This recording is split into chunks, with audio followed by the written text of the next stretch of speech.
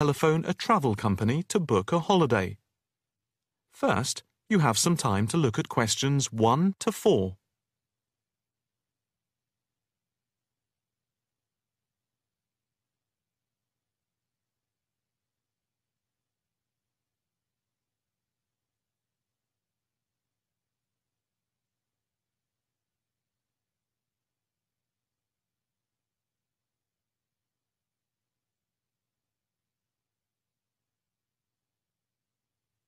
You will see that there is an example which has been done for you. On this occasion only, the conversation relating to this will be played first. Good afternoon. Italia Breaks. My name's Margaret. How can I help you? Hi. I'd like to book a short break in Italy. Hotel and flights combined. Anywhere in particular? Yes, Venice if possible. The holiday destination is Venice. So, Venice has been written in the space. Now the test will begin. You should answer the questions as you listen, because you will not hear the recording a second time. Listen carefully and answer questions 1 to 4. Good afternoon. Italia Breaks. My name's Margaret. How can I help you? Hi. I'd like to book a short break in Italy. Hotel and flights combined. Anywhere in particular? Yes, Venice if possible. We've been looking at some of your brochures, and I want to check if you have any special deals. Right. Let's have a look and see what we've got. Right. OK.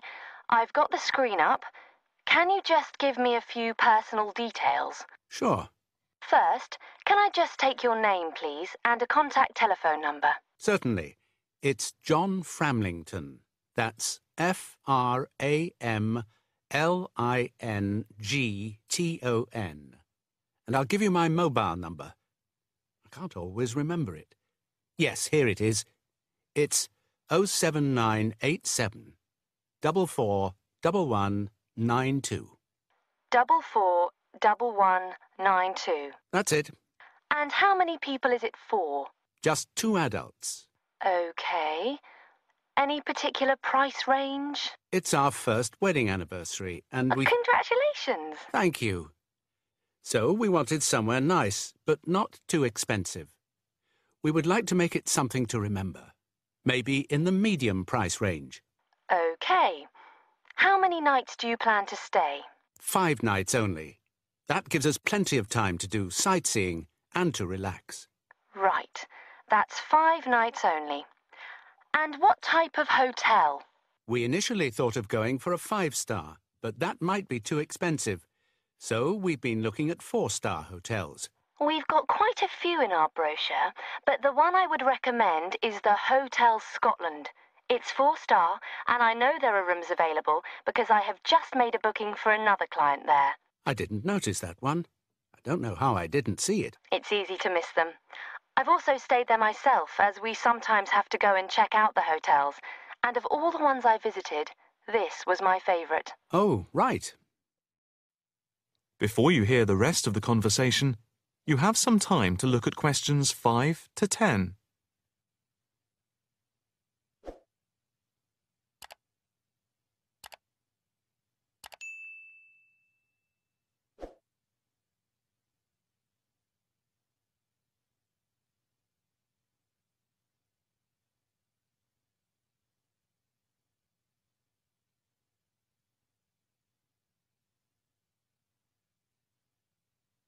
Now listen and answer questions 5 to 10. What's the hotel like? It has a courtyard for breakfast. It's got 50 rooms. It's just been renovated, and so it's very stylish. Is it in the brochure? It's on page 63. Ah, yes. I can see it's right next to the railway station. But what appeals to me most of all is that the hotel's very convenient for all the water buses. And the idea of having a terrace with the room, I really find very appealing. These are big pluses. It's probably the most central hotel we have. You might think it would be a bit noisy as it's in the main commuter area and a place where tourists go. But from experience, I can assure you the hotel is very quiet. Most of the rooms are facing away from the main thoroughfare. Can you tell me when you'd like to leave? The 17th of March. Coming back on the 22nd. Okay. I'll just check again if there are places available. 2 adults sharing. Hotel Scotland. Yes, that's gone through. Okay. And how much is the break, including flights? There's a special rate at the moment because it's off-season. For 5 nights, let's see, it's £716 for a double room and flights. That includes airport taxes, but not insurance. Each? No, for 2 adults sharing. That doesn't sound too bad at all. What reductions do you have at the moment? Well, if you make the booking before the 17th of February, you get a further 15% reduction, subject to availability. That's a big saving. Yes, it makes the price very reasonable indeed. Do you need travel insurance? Yes, I suppose we better had. For 7-day cover for both of you, it's £17.88. Okay. Do you want to book today? I think we should, but can I just check with my wife? Can you hold the booking for me? I can hold it until 1 p.m. Okay, that's fine. I'll get back to you immediately. I'll just give you a reference for the reservation. Okay. It's FAPSJM15. Thanks. I'll get back to you as soon as I can, and definitely before 1 p.m. This is too good an offer to miss. That is the end of section 1. You now have half a minute to check your answers.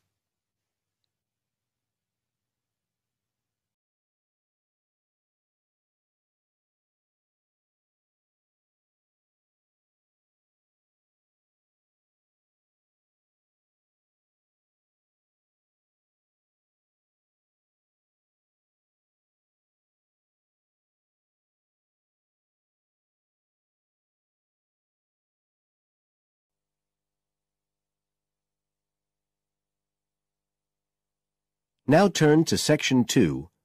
Section 2. You will hear a tour guide talking to a group of tourists who are visiting a historic town on the east coast of the USA. First, you have some time to look at questions 11 to 17 on page 129.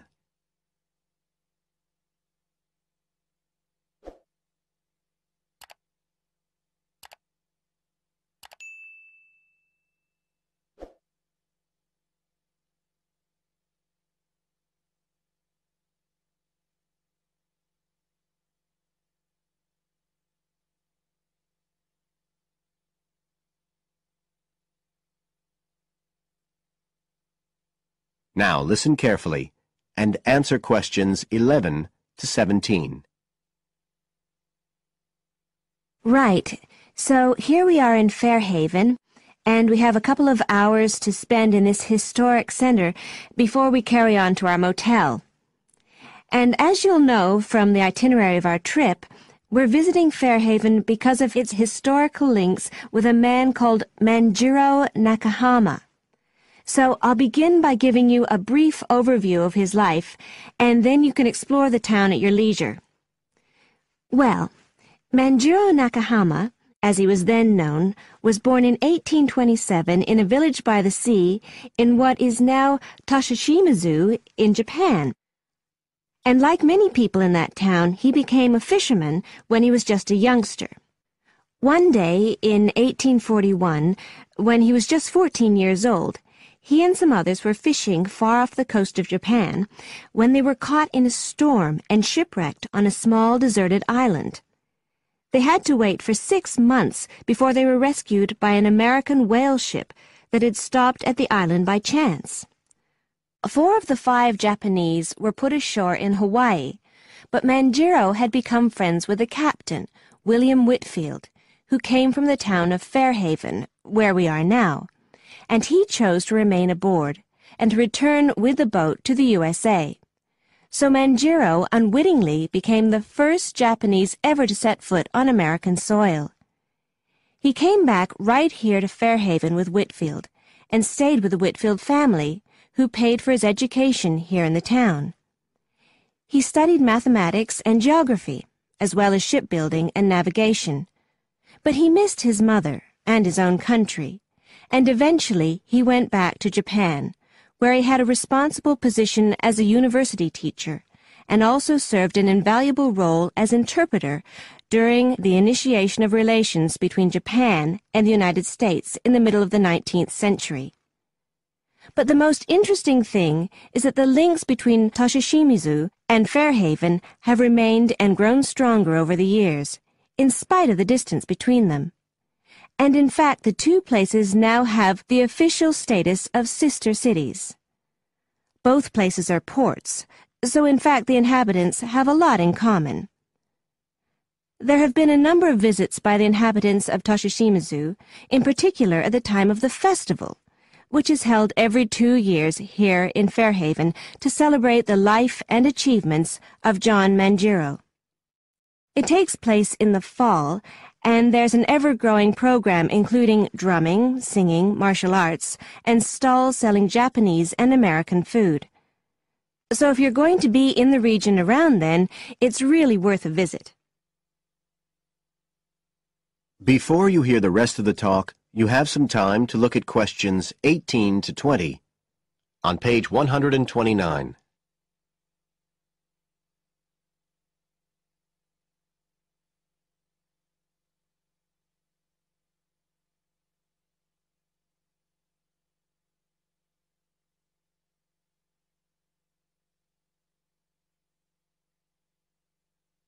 Now listen and answer questions 18 to 20. Now, many of the buildings that Manjiro Nakahama knew in Fairhaven are still standing today. And so if you'd just like to hand round some copies of this map, I'll suggest the best route to follow to see them. Okay, so if you look at the bottom of the map, you can see the Millicent Library, and that's where we are now.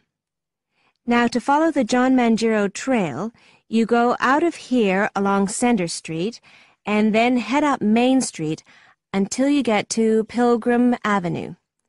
Go down there and turn right at the end. Go straight on, and just on the corner with Oxford Street, you'll see a 2-story house.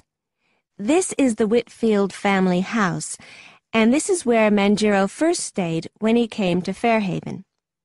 It's still a private residence, so please respect the owner's privacy. Okay, now if you carry on along Oxford Street, then turn left at the end, you'll come to North Street, and about halfway down there is what's known as Old Oxford School. This was the very same school that Manjiro attended when he lived here.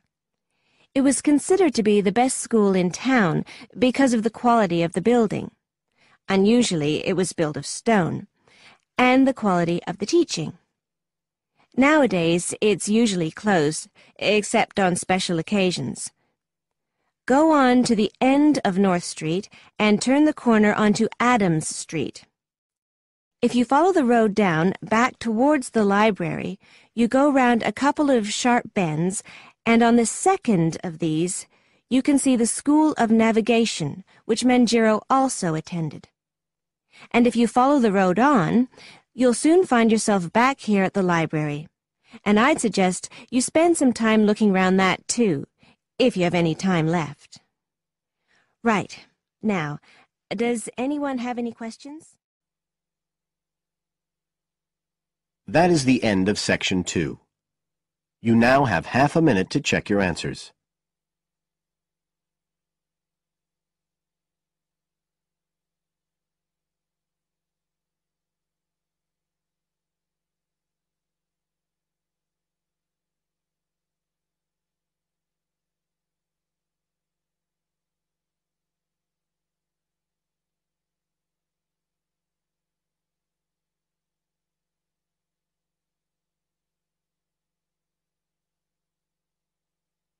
Now turn to section 3.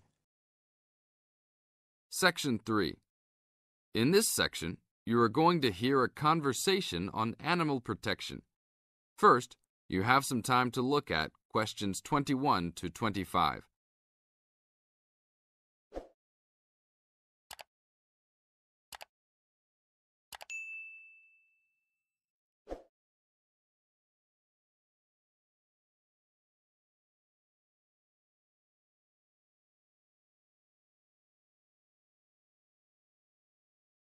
Now listen to the tape and answer the questions. Thanks for joining us today, Mike. How did Baja California become a consideration for a condor release? Our recovery plan for California condors requires us to re-establish the birds in as much as their former range as possible. Baja, being the southernmost recent range for the California condor, works well in that they were only recently lost from the area, mid-1930s, and considerable habitat still remains. It is very isolated with very few people in the area. The mountains are spectacular, ranging up to 10,000 feet, or 3,000 meters. Our selected release site is at nearly 8,000 feet, 2,400 meters. Mike, how many birds do you envision flying free in this area, Baja, in the future? We will be releasing 4 to 8 birds on a yearly basis and will reconsider the situation when we have 20 birds in the area. What age do the birds have to be before moving them? That's a good question. Typically, we move them at 8 months to 18 months old. Birds are ready to fledge, or leave, from the nest at 6 to 7 months of age. In our current release group in Baja, we have birds as old as 30 months. It will be interesting to see how they behave. I expect that they will want to range more than younger birds and make it challenging for us to keep up. Is there a maximum number of birds a certain area can support? Yes, it's called the carrying capacity for any area, for any species. In our case, our strategy to find that number is to saturate the environment to a level where we determine that the birds are showing difficulty either in finding food, behaviorally, or in survivorship. That level is greatly determined by the availability of food in the area and nesting possibilities.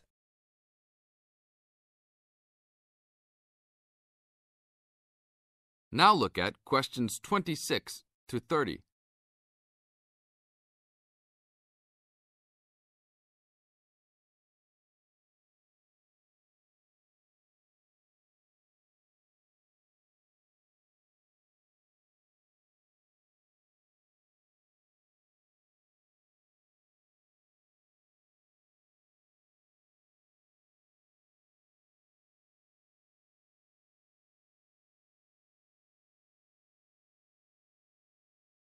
As the talk continues, answer questions 26 to 30. What do you hope to accomplish with this release in the long run? I expect that well within 10 years the condors will be flying north and joining birds already released in Southern California. Hopefully we will reach at least 150 birds in each of these populations within about 15 years. What would you say is the biggest contribution to the California Condor program's success? That would have to be the fact that we were able to breed the birds in captivity from the 27 birds we started with in 1987 to the 205 birds we have today. This is thanks to cooperation between the San Diego Wild Animal Park, the Los Angeles Zoo, and the World Center for Birds of Prey in Boise, Idaho. Are there any problems keeping track of and protecting your released animals outside of the US? Nope. We are using radio transmitters and will be using the new satellite and GPS transmitters as well. Which system is better? Using satellites. The advantages over radio telemetry are numerous. It makes it possible to keep up with the bird's flight without being led miles in a matter of minutes. It took the young condor only a week to migrate across the state, and with just radio telemetry, poor weather can keep a plane grounded, and not all roads are accessible to track them on ground. New technology will allow one to be able to track birds that are not accessible by plane. Also, it is a new way to gauge the effectiveness of reintroduction. How so? If a condor transmitter works properly, researchers will get a location every 10 days for about 2 years. Do you see an end in sight for the need to breed condors in captivity? Yes, that would be great. But it will take a while for us to establish the 2 wild populations and make sure that they are sustainable. Part of our recovery is to maintain a captive flock of 150 birds in various zoos around the country as a safety net for the future. This is the end of Section 3. You now have half a minute to check your answers.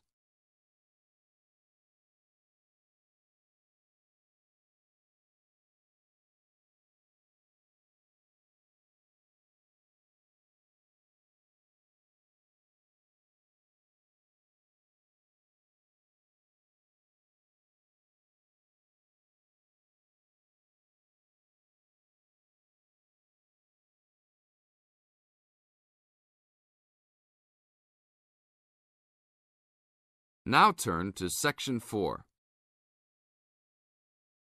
Section 4. In this section, you are going to hear a lecture on ecology. First, you have some time to look at questions 31 to 35.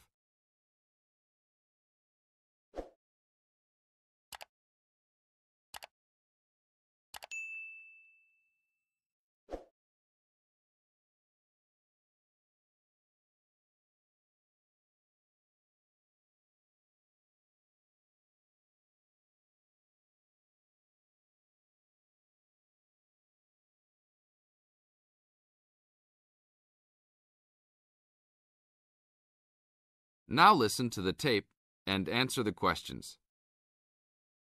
Good afternoon. I'd like to turn it over to Dr. Carey, who will talk about the programme in restoration ecology. Thanks, Chris. A lot of people think that human beings can do whatever they want to the environment. But as Aldo Leopold taught, land is a system of interdependent parts which should be regarded as a community and not a commodity. Well, that idea has influenced what we teach here in our program, where students come from all over the world to learn about restoring native plant communities back into an ecologically natural state.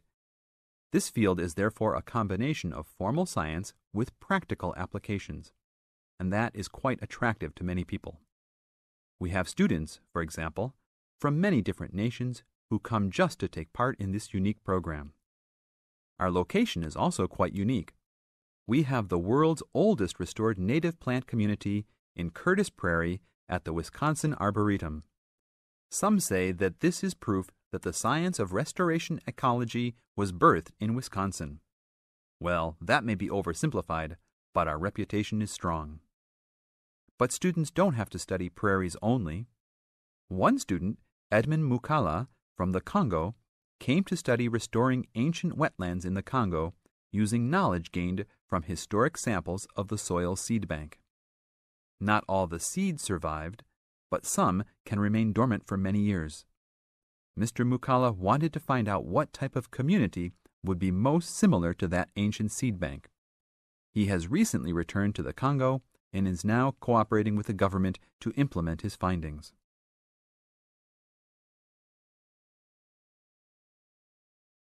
Now look at questions 36 to 40.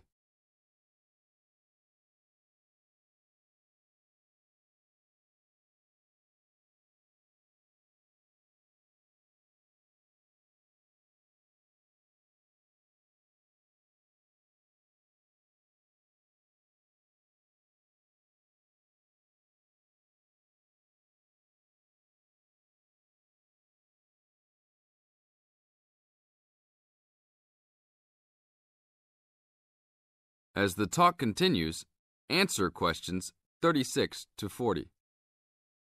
So the only prerequisite for doing research here is that it is a native plant community.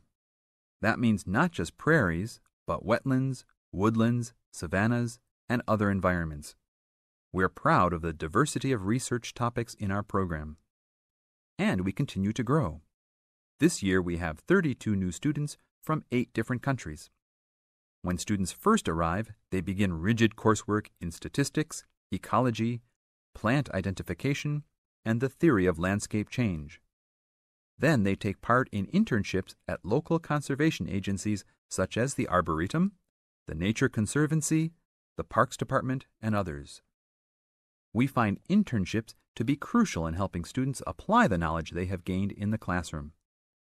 And we're proud to say that, since the beginning, we have graduated 277 students with master degrees from our programs and 122 students with PhDs.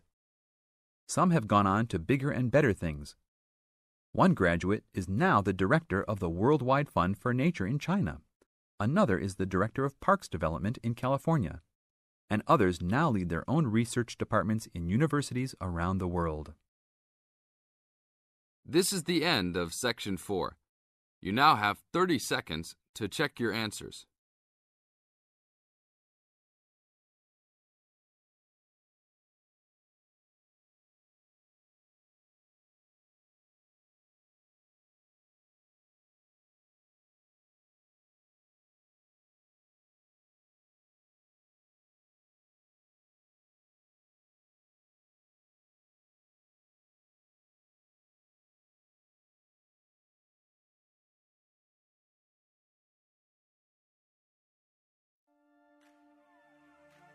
That is the end of the listening test.